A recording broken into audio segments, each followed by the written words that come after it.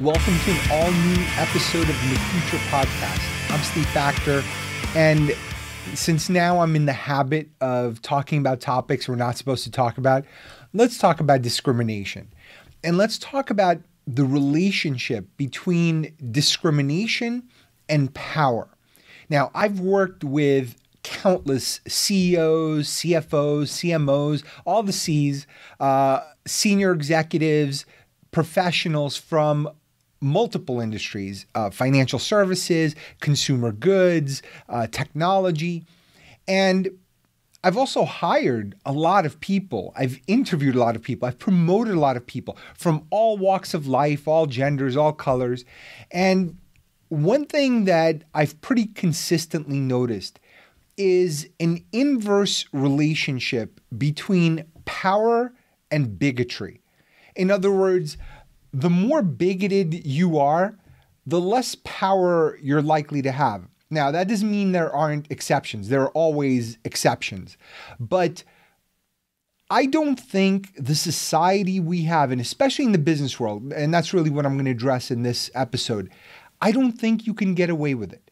And I'll go a little bit deeper. First of all, there is zero doubt in my mind that there is still racism and sexism and pockets of it in all kinds of organizations.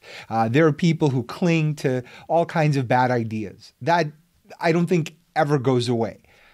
But I think the incidence of it is decreasing. And I've heard some crazy stories, but the frequency of those crazy stories from my Black and female colleagues is decreasing.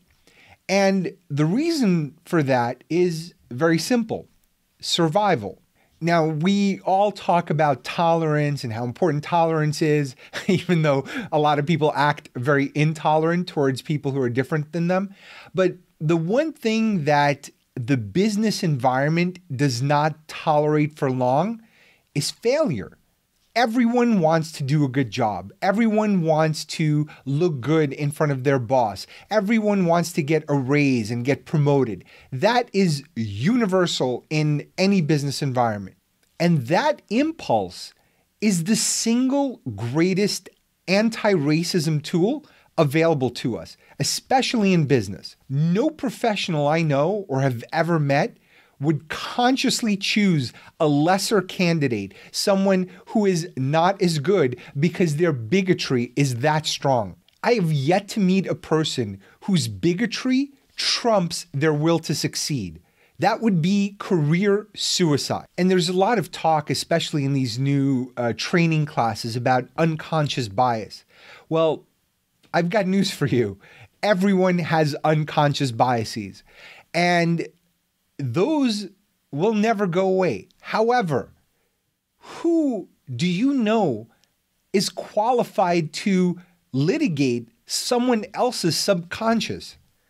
Who can tell what is inside of another person's head until they act on it? Someone has to act on it for you to know that whatever bad ideas they may hold, they are actually acting on.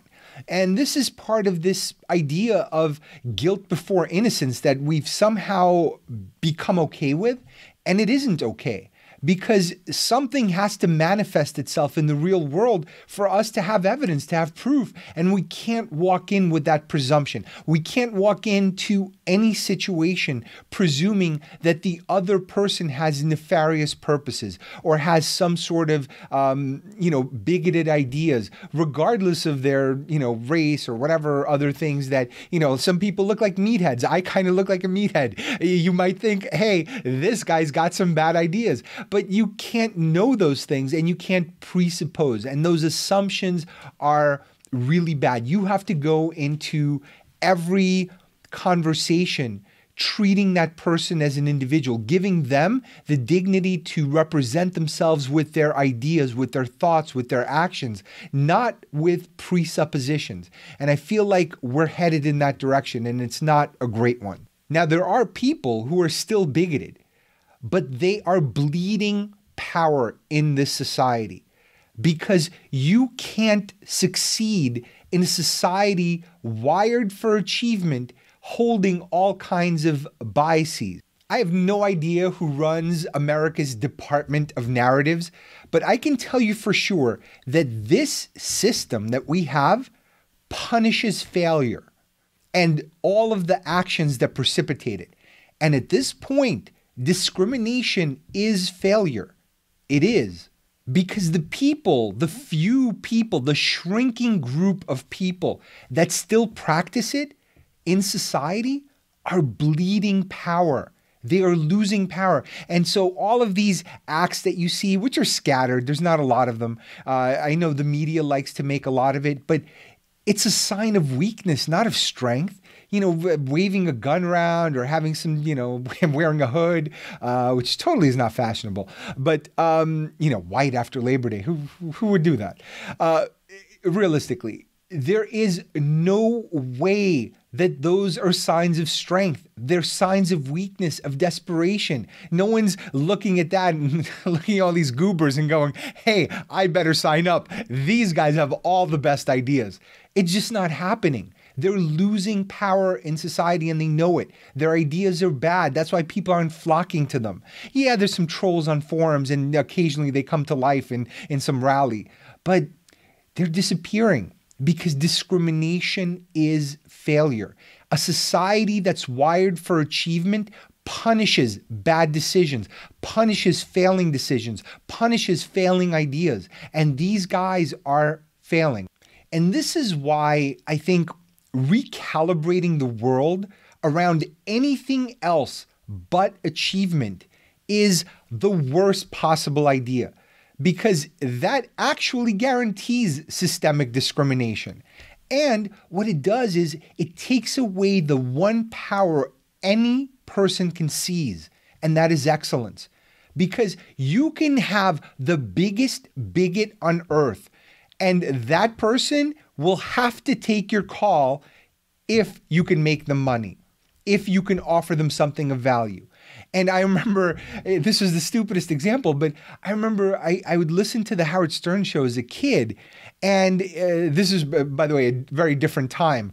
Howard used to have this goofy Klansman on. I don't remember his name, but this guy would call in. He was so dumb, but the guy loved Eddie Murphy. He loved Eddie Murphy. He would not stop talking about how much he loves Eddie Murphy movies. And it just goes to show you that, how tightly held are these ideas when even this guy who's supposedly full of hate can't stop watching Eddie's movies.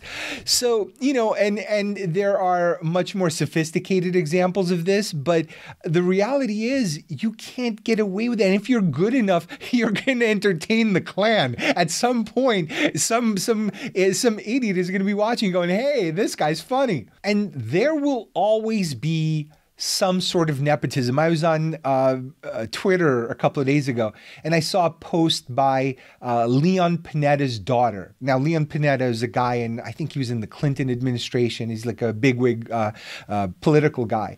And I had no idea his daughter was anything in politics or media or whatever she is. She had a blue check mark and a bunch of followers. And I'm like, look, maybe she's super talented. I have no idea.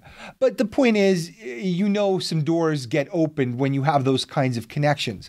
And that's never going away. That's not going away for Will Smith's kid either, who got to be Karate Kid or, any other famous person's offspring. People get doors open. But when that door opens, it doesn't stay open forever. I've seen this in comedy clubs where you have a comedian come in who is super famous, had a super successful TV show, and the audience is thrilled. They're like, oh my God, this is amazing. They give him a standing ovation. And then that's it. They have to prove themselves. And what if they're there to work on new material? Guess what? They're going to have a lot of very quiet, uncomfortable moments with that audience because they gave them the benefit of the doubt. They had all these great notions of what they're going to be, and then they weren't. And then they go away, and that spot opens up for the next person. And so you can only go so far on nepotism. Yeah, and don't get me wrong, there's a lot of people who are good enough where they can cling to those positions if they have a good work ethic, but we can all take those seats if we embrace excellence. And the force necessary to eliminate nepotism and favoritism might be greater than the problem they present. I don't know for sure, but I've seen societies that have tried to impose equality and regulate every single relationship. I don't think it's possible. And I think that the cream will rise to the top, especially in hard fields, especially in things where empiricism rules. If you're going to be a doctor or a scientist or any kind of professional, aviation, things that require excellence, planes not going down, that is a good sign that you are excellent. And no matter who signs off on your recommendation, if the plane goes down, you're not going to be there in that job for long. And I don't want to imply that corporations are perfect meritocracies. They are not. I've seen some things that would make your blood boil. I've personally experienced them. In other words, let's call it this way, promotions and opportunities for reasons other than performance, or at least a certain kind of performance. And it's never going to be fair. But over the long term, effort and excellence will win. And there's something in the amorality of corporations that keeps us moving towards a more equitable society. Now, I have been extremely critical of corporate amorality. You can look it up on Twitter and all kinds of other posts that I've made. Corporations I don't think they're immoral. I don't think they're moral. I think they're vessels for profit. And that means that they will do whatever maximizes profit. Now, sometimes it looks moral, but also there's probably a long-term angle. There's a long game that they need to play in terms of pleasing consumers and where society is going. And that amorality is actually a moderating lever in this case, in the case of bias and discrimination, because if they're geared for profit and success, can't afford to carry a bunch of losers who don't like people for their gender or their race or any other superficial characteristic. And to me, the best business case for diversity has always been augmentation. We all have a lens on the world and a certain set of experiences, but that lens is limited. We only can have one life, and that life, it maybe is in a certain area or at a certain level of wealth or whatever it is. And that means that we're precluded from having certain experiences. And by bringing in people from all walks of life, it helps you have a more comprehensive lens on the world. It fills in the gaps in that spectrum. And that is a good thing because it makes you better at selling. It makes you better at understanding your customers. It makes you find gaps in the marketplace you wouldn't have seen otherwise because you're blind to them, because maybe it's your blind side. That's the part of the spectrum you can't see. And there's been an effort to treat corporations as vessels for values and for justice, and specifically racial justice. I think a lot of the problems in our society and in inequality that's happened upstream. They happened before people got to the corporate or the job level. And to expect corporations to right those wrongs, maybe on the margins they can, but again, amoral entities have an obligation not to fix society, although I think they can contribute. But I think the perpetual reinforcement of excellence is the line that they need to hold. And I think we need to do a better job upstream of providing the most excellent candidates and people who have had the opportunities to learn and to excel. So I don't personally, and people will disagree with me, I'm sure, that's fine, but I don't see corporations as social justice organizations, except in rooting out situations where it does occur, and it does occur. So when it does, I think it's every corporation's job to root it out and extract it from their culture, because it is corrosive. It will destroy people. And everyone in the organization has to know that their peers, when they look around that conference room, are there because they are the best that was available to that company. That person's the best. They cannot have any questions. Oh, is this person here because they got some unfair opportunity, whether it's nepotism or whether it's, some sort of justice cause? Because either way, that person will not be positioned to succeed. It has to be excellent. And in the short term, if it isn't, in the long term, it has to be. And there's also a big difference in how we define diversity. Now, the government and politicians define diversity as a certain set of historically underprivileged groups and nationalities and races. In corporate, I think what's more important is cultural and socioeconomic differences of opinion and points of view. And I think you end up mostly in the same place. But if you try to litigate it, it's also very easy to end up with a room that looks like a rainbow and still thinks exactly the same because they've had the same exact experiences. So I think we need to bring those two definitions into alignment. And I feel like where we're going is not the better place. I really don't. I don't think using immutable characteristics is the best way to achieve diversity. I think if we went for socioeconomic, cultural, and diversity of opinion, we'd probably end up in the same place. And it's the same thing I have about inequality. People talked about COVID, for example, and they talked about how it affects communities of color more.